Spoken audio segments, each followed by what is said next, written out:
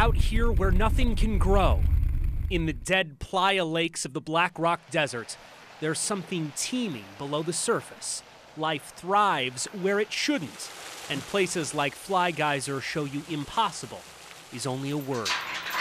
Arlo Stockham is one of its caretakers, people who have kept watch here for 5 decades. Hot water started coming out, and it's been coming out for 50 years ever since.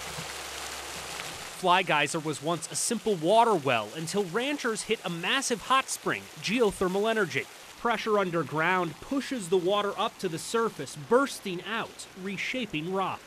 Travertine deposit, various minerals. That is twisted and warped for years, a never-finished masterpiece crafted only by gravity and time. They're sure beautiful while they're around, and who knows, could be going another couple hundred years, could just be going another 10 years.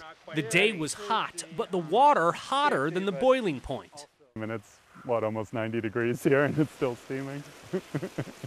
Even now, minutes after the water's trickled its way down here, it's still very hot. It feels like we're standing above a pot of boiling water.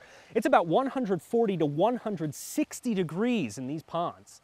But tapping into that heat leads to the revolution underway at the top of a hill just outside of Reno. The water coming out of it today is about 300 degrees Fahrenheit. This is Ormat's Steamboat Geothermal Power Facility. There's essentially a Fly Geyser type spring underground here. An amazing amount of energy, says Ormat's Paul Thompson.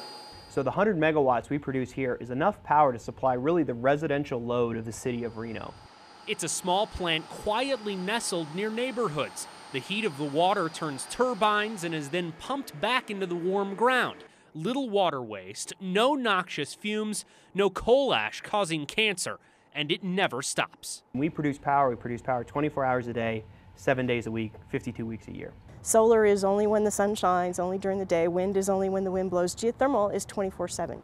Dr. Wendy Calvin of UNR's Great Basin Center says wind and solar steal headlines in Nevada, but they shouldn't. Geothermal has always been kind of the underfunded, poor stepchild of the renewable energy sector. Since geothermal relies on hot spots in often remote locations, it isn't as mainstream.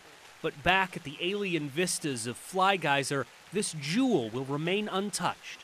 All it takes is someone running up there and trying to hammer off a little chunk of it. A sign of the power under our feet, simply waiting to be brought to the surface.